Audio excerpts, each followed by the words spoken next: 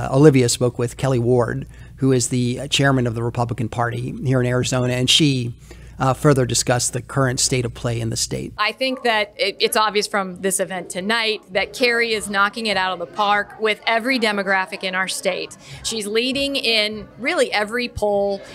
Katie Hobbs continues to run, to hide, to act cowardly.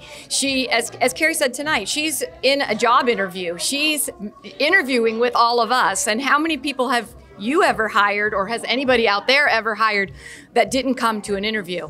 I'd probably say very, very few.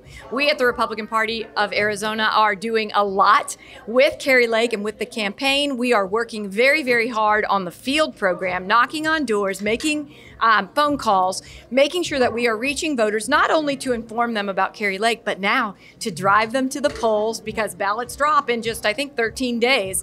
And so people will be voting in about 14 days and all the way through till November 8th.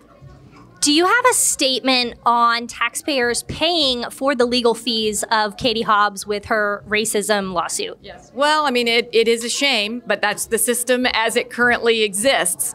So we have to be a lot smarter about who we elect to serve us in all of these offices. Obviously, we made a bad choice as Arizona for the Secretary of State in the last election. We have a chance to correct that mistake. We can elect Kari Lake as governor, and we can elect Mark Fincham into that Secretary of State role, and have Katie Hobbs to be unelected and out on her ear.